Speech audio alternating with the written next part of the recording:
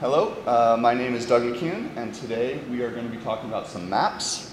Before I get started, I sort of want to take a trip back in time. I'll be going over 7 different projects, but to start, this is a photo of me when I was about 7 or 8 years old, and I'm holding up a drawing that I had made.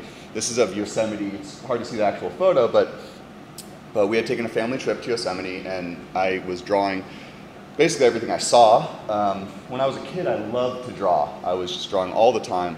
I grew up in a very artistic household. My mother was a painter. She would do watercolors. And so as I was growing up, art was always in our house. And art was a real passion of mine for a long time, from when I was a little kid all the way up through high school. And then when I went off to college, the process of creating art sort of started slipping away from me. Not really intentionally, it just sort of got displaced. In college I discovered computer programming. I had been sort of dabbling in programming before that, but really realized that this was a passion of mine, and that sort of took its place. And back when I was a kid, when I was 8 years old, I was asked in elementary school to write down where I thought I would be and what I would be doing when I grew up. And I wrote that I was going to be living in Hawaii and I was going to be an artist. Now we all know that sort of the dreams of an 8-year-old rarely turn into reality, right? Otherwise we'd all know a whole bunch of astronauts. But I did end up living near a beach. I didn't make it to Hawaii. My beach is quite cold, but I live in San Francisco. And I've become a bit obsessed with my city. You'll see a lot of maps of San Francisco, and it's interesting, I don't really feel like I ever picked San Francisco. San Francisco just sort of happened to me. And that's the case for a lot of things in my life. The things that I've sort of become passionate about, they were never intentional decisions, really. I just either stumbled into something or got pulled into something, and San Francisco is similar. I was in the Bay Area for college, and after college, ended up just sort of feeling this gravitational pull towards the city, and ended up there. While I was in San Francisco, I also stumbled into another passion of mine, which is mapping. This is the first mapping application I ever created. I was working for a software consulting company, and just randomly got assigned to a consulting gig that was a map app. This was just a little dinky thing. It was, this is for trying to map photos that you take along a hike. After this project, I ended up, again, completely randomly, being involved in a couple other mapping projects. And I started feeling that same sort of gravitational pull that was sucking me in. And I got fairly obsessed with maps. After a couple of consulting gigs, we realized that there was really something here, and I helped start a mapping startup called Spatial Key. This is what I do today. This is sort of my day job. We take large amounts of geodata and we do sort of interesting things with it, whether that's showing a heat map or looking at Hurricane Sandy approaching the East Coast, or in this case, this is crime data in San Francisco. And so I started just becoming completely obsessed again with mapping. And this is what I've been doing for the past 5 years. I'm sort of just a programmer who loves working with maps. But I started getting really bored, and not bored with maps, and not bored with even the work or my job, but I started getting bored just with this screen. We do all of our work on these screens, and we sit in front of these computers and we look at screens all day long. It started feeling like I was constrained, I was stuck, I was locked within the screen, and whether it's this screen or it's the screen on our phone or the screen on a tablet, it just felt so constricting, and I felt the need to break out of that. I wanted to create something real again, something that wasn't just pixels on a screen. And then more sort of fundamentally, I wanted to be this kid again. If you look at this smile on my face here, that's not a smile of amusement or of joy. This is just a smile of pride. I'm incredibly proud of what I was creating, with my own hands. And so I wanted to get back that feeling a little bit. And so I knew I wanted to make things. I wanted to make something real that I could hold, something tangible. The good news is that now is a fantastic time in the history of the world to be a maker. There are incredible options. It seems like every week you read about a new 3D printer coming out. There are services that you can use if you don't want to invest in your own hardware. Shapeways and Pinocchio are two different services. You can do 3D printing as well as laser cutting. And then of course there's all the machines that you can do that you can use for do-it-yourself stuff. I'm going to be focusing on just a couple of these things, two services, and then I've ended up purchasing a 3D printer.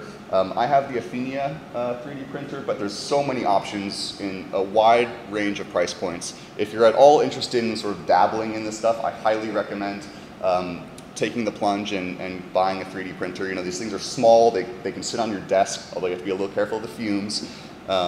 It's an incredible amount of fun. And so with the exception of one of the pieces that I'm about to show, everything else in this presentation was made using some variety of these services. And so I'll start with the first project, which relates to something that I do for work. And for work we make software that lets companies respond to natural disasters. So whether that's an earthquake or flooding or wildfires or obviously hurricanes. And so we've been working on software for a few years, and last year was a very busy year for us as Hurricane Sandy was approaching the East Coast. And I was sitting in California and I was watching this event unfold. And I was like on the edge of my seat. Well, I was on the edge of my seat every 6 hours because that's sort of how often the forecasts get updated. And so I would watch these forecasts come in and I would load up all the new data. And I sort of was watching the storm as it morphed, and I was watching it so closely that the shape of this thing just started being ingrained in my head. It was like it had entered my subconscious. It was sort of like a Rorschach test of ink blots, right? I started seeing these things. This is Irene, and then we've got in the middle there, this is Isaac, and then Sandy. I started seeing these things everywhere. I was out to dinner with my wife one night, and we're at an Italian place, and a drop of olive oil fell and stained the tablecloth, and instantly I pull out my phone, and I looked like a crazy person because I was taking this photo of this, but I saw hurricanes. I was like one of those crazy people who sees Jesus in toast. They were literally, it was just like, they were everywhere. They were in my head, and so I wanted to take these things that were so present in my mind and just get them out. And so I figured what better way to do that than to create something that was going to be always present in my home as well. So I created this set of coasters. These are made out of wood, two different types of bamboo, and I used Pinocchio, which is this service you can upload a design and they will use their laser cutters and cut it all out. And you can cut things out of wood. They can do engraving in metal, you can cut out of plastic, all sorts of cool materials. And so these are all to scale. Again, you've got Irene, Sandy, Isaac. They're all to scale and sort of all oriented the same way. So you can put them next to each other, you can compare how big, for instance, Sandy was a really wide storm, that was 1,000 miles wide, compared to Irene, which was the year prior. And you can see that there's sort of a big difference there. This is one of the designs that I ended up sending off. So this is just an example of what you do to create laser cut designs. The blue lines indicate, they tell the laser to cut all the way through. And then you also have different levels of engraving. And so the pink there is telling the laser to engrave. And then what you get back in the mail, once you send that off, you have to wait a couple weeks and then you get this package. And Pinocchio's kind of funny, they put this big yippee sticker on all of their packages. And I went on a bit of a laser cutting spree. It seemed like every week or so I had a new package showing up. And this is actually a fairly accurate sticker because I was filled with like this sense of glee every time I had one of these sitting on my doorstep. It was like Christmas every week. This is a shot of just the assembly and process. So you get this package and it's got all these laser cut parts. And then I went about the process of assembling them. So I mentioned, you know, 2 different types of bamboo were used here. So we've got a light shade and a dark shade, and then I put it all together by hand. I also cut out cork. So cork board is another material that you can use, and that was the base, and then super glued all of it together. So here's just a shot of these sitting on my coffee table. And a close-up of just one of them. This is Irene. You can sort of see some of the detail in the cuts and the engraving. And this is Hurricane Sandy, which is probably the most familiar in people's minds. And so I really liked the idea of taking something massive, something so big, right? We're talking, you know, this is 1,000 miles across here. Taking something so big and just shrinking it down. You know, it's sort of like a giant game of playing with shrinky dinks, right? Bringing it down to this coaster scale. And you know, Hurricane Sandy was this massive force of nature, right? 1,000 miles wide. You know, in its path, it left 285 people dead. It was this huge, huge force of nature, and you know, we try to stay on top of understanding these things. We watch them on the news. We look at all the data, and we think that we sort of comprehend what this really means, but we don't, right? There's no way that we can really wrap our head around that. And so, you know, this idea that this massive, very difficult to understand thing is now being brought down to this tiny sort of lightweight scale, there's sort of a dystopian cognitive dissonance in that I really like. I'm going to now move on to the second project here, which is along a similar theme, at least sticking with natural disasters. I mentioned that we also do work with with earthquake data. And so if we're talking about earthquakes, one of the more recent ones in people's heads is going to be the earthquake in Haiti. This was a magnitude 7 earthquake, January 2010. This was a huge event. You know, everyone remembers watching it on the news, I'm sure. Estimates of anywhere from 80,000 to upwards of 300,000 people killed. It's kind of crazy that even this many years later, no one really knows the real death toll from this event. This is the USGS map. You can see the epicenter right near Port-au-Prince. And I'm sure everyone sort of remembers seeing some of these images on the news as we watched, you know, trying to dig out people from the rubble.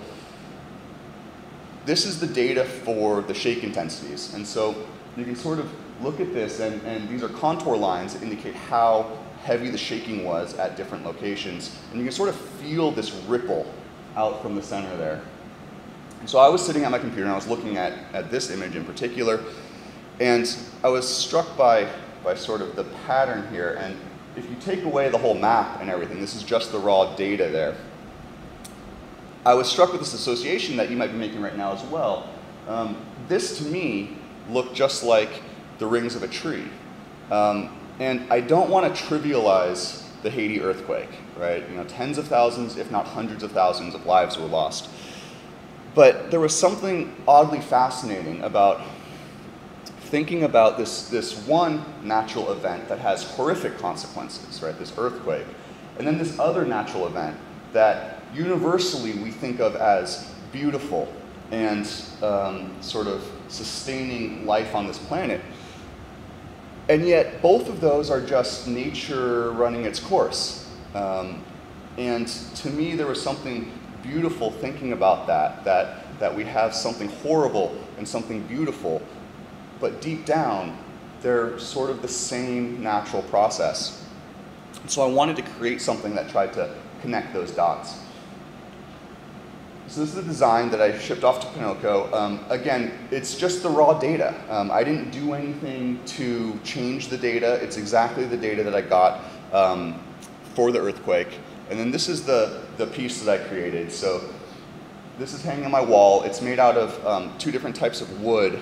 And you can see sort of where the laser was cut, and then also the inner parts is all engraved. And so I was trying to evoke that same type of beauty that we get when looking at a tree trunk. That same sort of natural process that's involved here. You can see some of the details of the cuts and the engraving. So this is hanging on my wall at home, and to me it serves as a reminder. It's a reminder that sometimes there's not that much difference between something horrible and something beautiful. You know, deep down, it was the same natural processes that were responsible both for a massive loss of life and the destruction in Haiti, as well as the growth of this planet. And, you know, for better or worse, those things are completely outside of our control. And to me, there's a certain sense of beauty in that. I'm going to shift gears when talking about the next project and touch on 3D printing. A few years ago, I created a set of maps for San Francisco that show different crime types and the density of those crimes in the city, and I created 3D models of San Francisco to show mountain peaks where the crime was the greatest. And I took that a step further, and I turned those into fridge magnets. So I use a 3D printing service, Shapeways, where you upload your model and then they print it out using a variety of printers. They have really good stuff. You can print out of plastic, you can print out of ceramics, metal, all sorts of cool materials. Shapeways does a great job. It's a fantastic service. The quality is much better than you're going to get when doing sort of home printing stuff. But the problem with using Shapeways is that it gets real expensive real fast. And so they charge simply based on volume. So the bigger your model, the more expensive. And trying to print large things gets really prohibitively expensive. And it's hard to sort of justify, because you also don't know whether it's going to turn out quite right. And so it's hard to justify spending hundreds of dollars on, you know, sort of a model that's of reasonable size. And so I took the plunge. And I bought my own 3D printer. So this is the one that I ended up purchasing. This one costs $1,600, but there's so many options these days. It really does seem like new ones come out every week.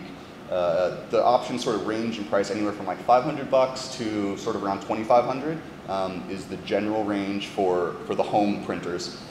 So I ended up purchasing this one, and now that I have my own 3D printer, once you sink that initial investment in, then you're just stuck buying more plastic. And so the plastic comes in these rolls.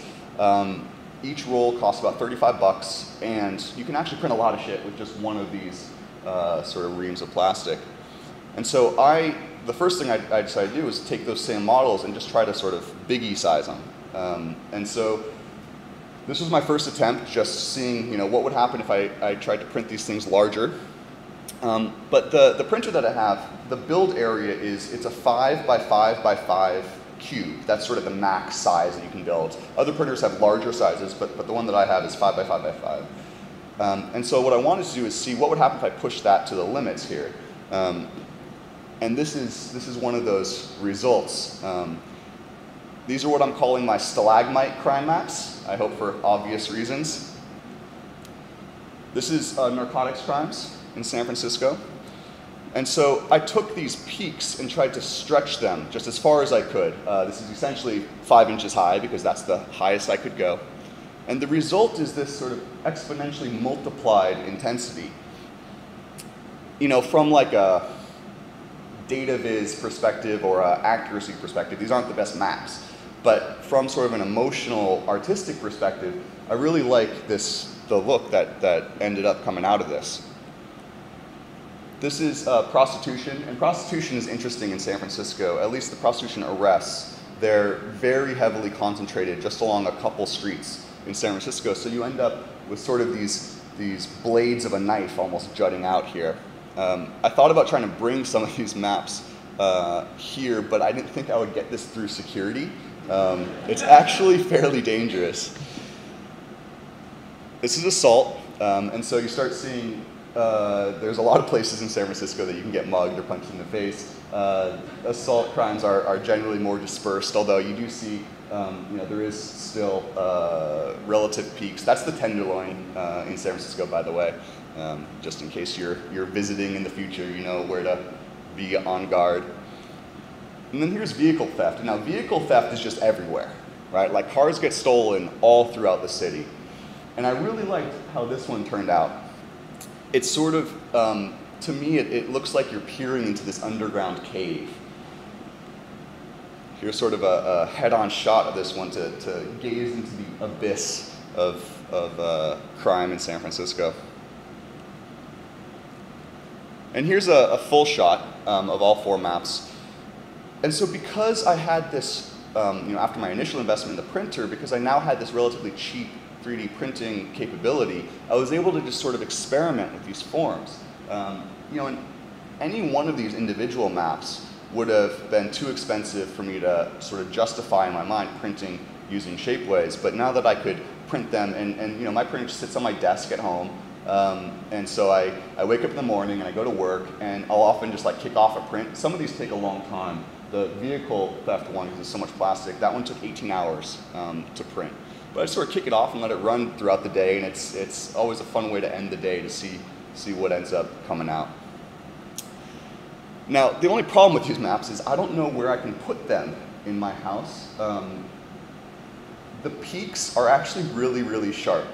And so my wife is worried that if I mount them on the wall, which was going to be my original plan, that a guest would come over and potentially impale themselves. And you certainly don't want a guest impaling themselves on the prostitution peaks. But, okay, so I'm going to move on to another project. Enough about horrible things like death and prostitution and drugs. I'm going to move on to something lighter, something cuter. This is my son, who is cute as hell. He's about 1.5 years old, and he always gets all the coolest toys. And my wife goes out, she'll go shopping, she'll come back, and she's got some new toy. And sometimes I get a little jealous. I'm not ashamed to admit that I get jealous of a 1.5-year-old. She came back one day and she had gotten him this toy, which is a corkboard map. She knows that I love maps, and so this is a map that you can put on your kid's wall, and then you can use pins and place pins around and teach them about geography, about you live here and your family is from here and all of that. So I thought this was really cool. I got a little bit jealous. Didn't want my kid to have a cooler toy than I have. So I went about making my own version. But of course, since I'm obsessed with San Francisco, I wanted a San Francisco corkboard map. This is the design that I sent off for laser cutting, and I had to split it up into 2 pieces because I wanted a big map. One of the rules was my map had to be bigger than my son's. And so I wanted a really big corkboard that I could put up on my wall. So I sent that off, and then this is the result mounted on my wall after I got it back and put it together. And so you have a very general outline of San Francisco, and then engraved in there are sort of a very simplified version of the streets of San Francisco, so that I can get oriented and sort of know where to place things. Just a close-up of some of the streets is actually centered right near my house. And so obviously the first thing I did once I got this up on the wall was started placing some pins. And it's funny, I started working with maps all digitally, right? So I've placed tons of digital pins on digital maps, but I actually haven't had experience working with real maps and placing real pins. And it's funny to see the aesthetic that ends up making its way onto our screens, all these little pin markers that get dropped on digital maps, and to see that sort of actually recreated with the real thing. And so the first map that I made was influenced by my son. This is the locations of all the public libraries in San Francisco. So my son frequents this one right there. He goes there all the time. And I figured this is sort of a cool way to teach him about his city, about where he lives, where he goes. He's a little bit young now to really know what the hell I'm talking about when I point at things on maps, but I figure it's never too young to start exposing him to this type of stuff. The next map I did was along a similar vein, and this is the locations of all the public elementary schools in the city. And if you ask any parents in San Francisco, they will tell you that the public school system is a mess of a system and very, very difficult to navigate and completely anxiety-provoking. It's sort of a lottery system. You never really know where your kid's going to get in, whether they're going to get into a good school or a bad school, or whether they're going to have to ship them across the city to a different school. And so this is something that we're going to be dealing with as my son grows up. And this was sort of my way of beginning to wrap my head around this complicated system. But I was looking at all these points, and I was thinking, there's got to be something more interesting, a more interesting visual treatment I could do here. And in some of my mapping research, I came across this method called Delaunay triangulation. And this method connects all points together, and it creates triangles between all the points. This is often used for like 3D modeling purposes or terrain generation. And so I wanted to take that same method and apply it to these elementary school points. And so the result, I went down to sort of the craft store and I bought red yarn and went about the meticulous process of just connecting everything by hand. And this is the result of that. And this isn't really anymore about understanding the system. It's just sort of a piece of generative art. It sort of represents to me anyway the complexity of this system, the web of anxiety that plagues all parents in San Francisco.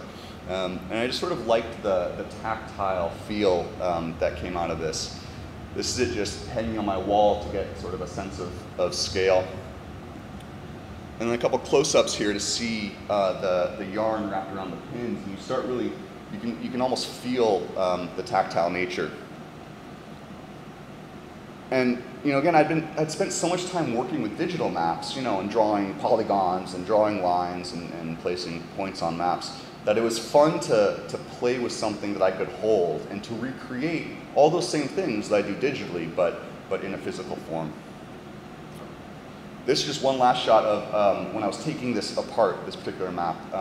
Halfway through taking it apart, you can see sort of the yarn hanging there. And I liked this just because I was really struck by sort of the messiness of the medium, which I really enjoyed.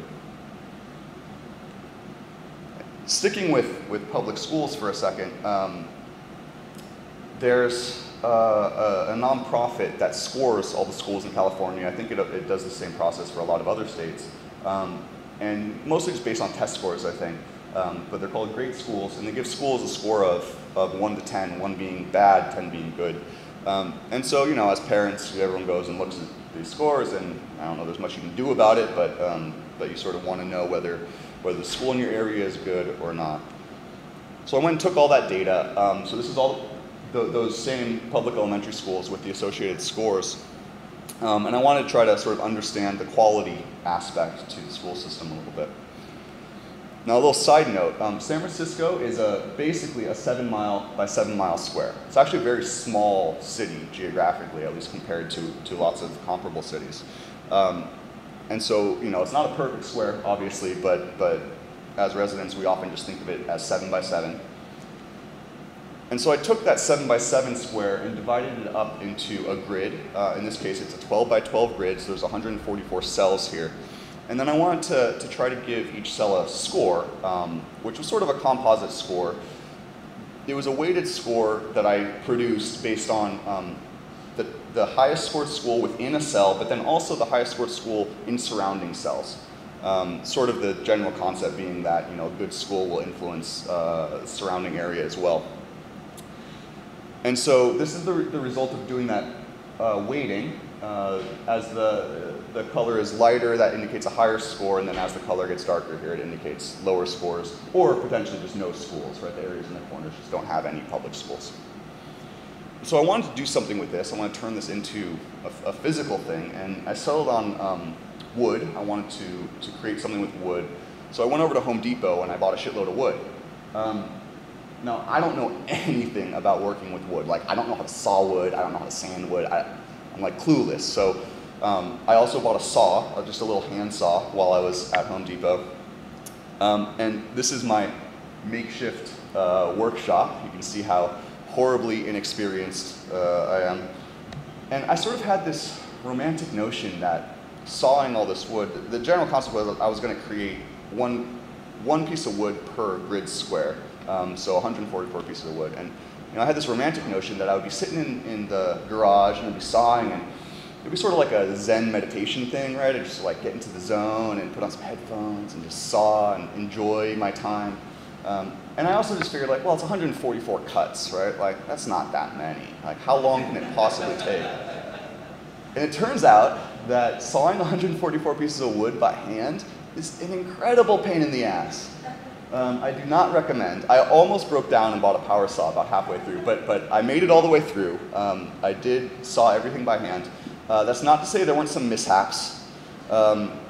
Little note of warning, do not saw under the influence. No good will come of it. But I made it through. And so this is all the wood cut up, neatly stacked into the different piles of different sizes. And so the next step was then to paint.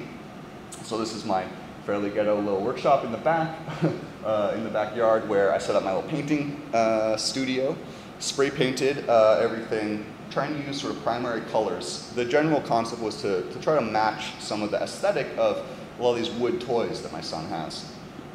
And so this is one example of one row in that grid, and I just glued everything together with wood glue once I had it all painted. And then once I had multiple rows, I started gluing those together and sort of assembling this map. So this is the final piece, sitting in my living room here. It's sort of a very abstract map of San Francisco. So, this is north up here and south down here. And so you've got your 7x7 square. And in general, it shows the overall quality of the public schools in our city. And so the red and the orange are used for the highest scores, and then the blues and the whites are used for the lowest scores. And so this sort of got me a piece that tries to convey some of the quality aspect of this school system. There's just a slightly different angle here. And here's a close-up shot. You can see the amazing woodworking skills on display. And then just a shot of the different colors, the contrast. Now, the coolest thing about this piece, by far, I brought it upstairs once I was finished, and the coolest thing is that my son loves it. So he takes all of his toys. He's really into stacking things now, so like stacking everything, right? We got like little stackable buckets, or he stacks everything. He loves it, and so he takes all of his toys and he sort of meticulously goes and stacks them on top of this map. And so it's turned into just a sort of playful toy for him, which I think is really cool. And as he grows older, and we have to deal with the elementary school situation, hopefully we'll figure out a way to get him to wind up in one of these red areas and not sort of the lower peaks, but we'll sort of have to wait and see. So, play a little association game now. When I say elementary schools, what's the first thing that comes to mind? Sex offenders, right? Maybe my mind's just a little bit fucked up. But if you're a parent in any city, you've all done this, right? You've all gone and Googled where's the sex offender map? I want to see where the sex offenders are that live near me. Like, no good will come of learning this information, right? Like, what are you going to do? Nothing. But like, you're a parent, so you freak out and you go and you look at the scary mugshots. Well, this is the map of all the sex offenders in San Francisco, and I want to take this data and I wanted to do something with it. And I talked about Delaunay triangulation. There's a related method called Voronoi, which instead of connecting points, creates polygons around points. And so in this case, there's a unique polygon for each single point. And what ends up happening when you do this method is the points that are close together, you end up with very small polygons because each polygon can only contain one point. And then as the points get spread out, you end up with these larger polygons. And so if you do that with the sex offender data, this is the resulting map. And so you can start seeing some of the areas where the polygons are very small, you have all the points very close together. Whereas when the polygons get larger, that means that the points have spread out, and so the density isn't as much. And so I sent this off for laser cutting, and I cut out of acrylic, which is just sort of hard sheets of plastic. And this was the resulting piece. White acrylic mounted, sort of floating above the black background here. And so this is hanging on my wall at home. And I find it quite beautiful. It's sort of like a web over the city. You can see where the densest areas are. Where the shapes got so small, I just combined them together so that I didn't have to have the laser try to cut that fine. And so you start seeing these clumps of white forming where the highest density areas are. It's just a shot from the side to try to capture the 3D nature of this, how it's mounted, floating above the background. And just one final shot here. And I really like how this turned out. And the best part is probably that, I have this on my wall. It's just sort of like a piece of abstract art almost. But the best part is, we'll have guests over, and they'll be just walking around, looking at stuff on the wall, and they're like, "Oh, that's cool. Yeah, what's that?" And I get to always say, "Oh yeah, you're looking at sex offenders," which is sort of a fun thing to be able to do. Again, I don't know, I'm a little fucked. Sticking with some messed up topics just for a second, this will be the last piece that I'll show off here. This is where all the murders were in San Francisco for the last 2 years. So this is 2 years of murders, 2011 and 2012. And again, as a resident of any city, you always pay attention when there's a murder in the news, and maybe people don't do this, but I always like go and look at the maps of where things are. And so I wanted to take this data and try to do something, sort of transform it a bit more artistically. And so I did the same process of generating this Voronoi diagram. And so here you can see where the polygons get very small. You've got clusters of homicides versus where they spread out more, the polygons get larger. And I was looking at this, and visually I was sort of struck, and to me it reminded me of stained glass, just sort of this look of how the pieces all fit together. And so I wanted to try to replicate and sort of emulate some of that stained glass look. So I sent off 2 designs for laser cutting, one to get cut out of black plastic and one to get cut out of multiple colors, so sort of semi-transparent colored plastic. And this is in the process of putting that together. You can see a couple of the colors. I've got blue, red, orange. And so I started this process of sort of assembling this mosaic.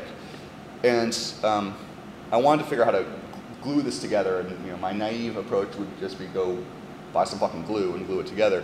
Turns out that normal glue will destroy acrylic. It sort of has a chemical reaction and it chips and it doesn't work at all. Luckily, Google and Amazon to the rescue. There is magic glue that is made just for gluing acrylic called Weldon 16. So with this new tool in hand, I was able to assemble this thing. And this is one of the resulting pieces here. And so you can see sort of the different colors, the mosaic fitting together. And again, the areas with the smallest shapes, the smallest little slices of color there, that's where there are the most murders in the city. And here's just a close-up to see how the colors sort of fit together. The color choices are just semi-random, just trying to recreate that stained glass look. And now it looks coolest by far when light is shining through it. And so this is a shot of it being lit from the back, light shining through. And you really start now getting the colors to jump out.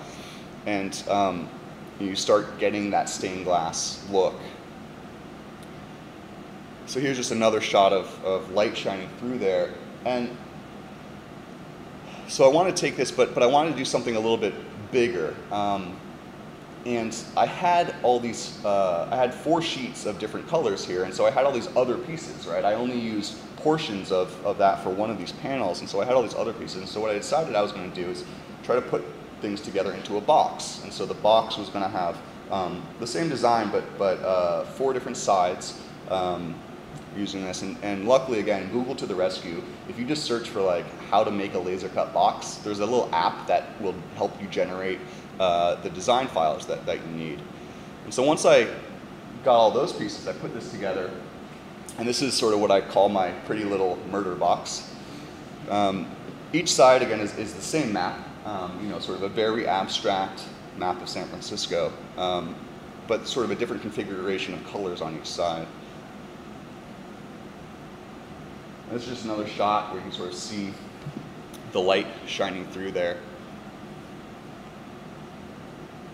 And then, sort of looking through from one side, you can see the other side there. But you know, this stained glass stuff, it looks coolest always when there's light shining through. So I wanted to take this just one step further. On the bottom of the box, the bottom panel, I cut out this hole, and then I created a sort of a makeshift lamp using a light bulb, and then mounted the box above this so that the general idea was to try to have light shining out from inside the box. So this is sort of the result of that. You can see the light pouring out, and the light sort of pours out and really fills up the room. Sort of these colors are up on the walls or on the ceiling. Here's just a different shot to see some of the different sides, some of the different colors. And what's hard to capture here in photos is really what it does to the room. You know, like I said, the walls are just covered in these colors, these sort of beautiful blue and orange and red colors. And it sort of turns the room into like this light painting, which is sort of neat. You know, in general, this piece was sort of about taking something, again, sort of taking something horrible and trying to turn it into something beautiful.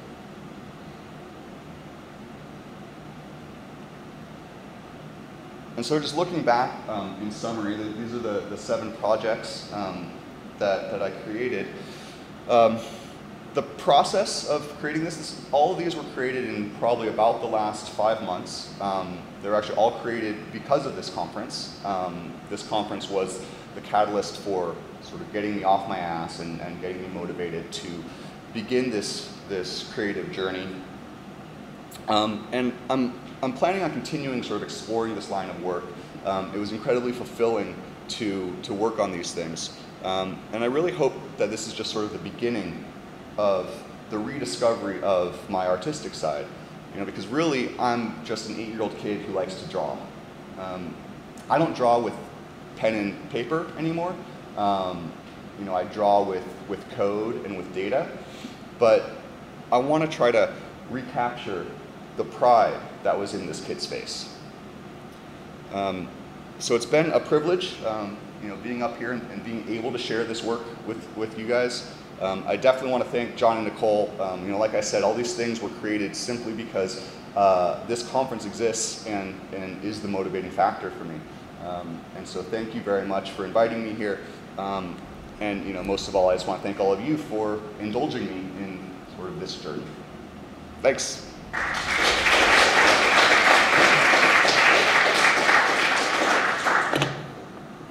I guess we could do. No one ever has questions, but does anyone have questions? Yeah. Have you ever tried mapping like random acts of kindness or anything like that? Like not horrible things? Yeah, not horrible. You know, it's funny. Well, the school stuff was a bit in response to doing some of that. I tweeted a thing about like when I was working on the Haiti map, and my dad calls me up.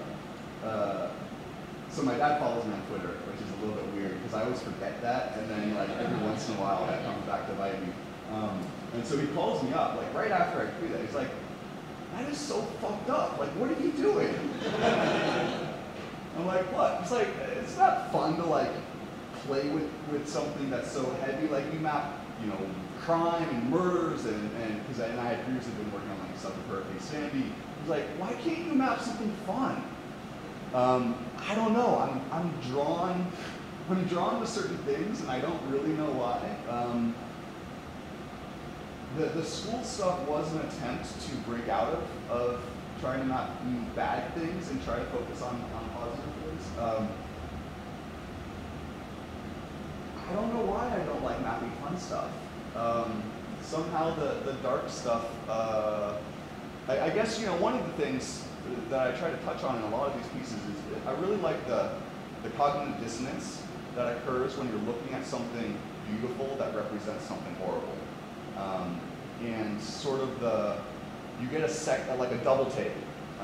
Your mind has to sort of do a double take when you look at something and you think you know what you're seeing, or even if you don't know what you're seeing, you think you like what you're seeing. And then it turns out when you realize what it is, you actually really don't like it. And I sort of like that thing, the mental gymnastics that your mind has to do. So fun things don't have that same thing. But yeah, I don't know. I worry about myself a little bit in terms of how much I like mapping the horror.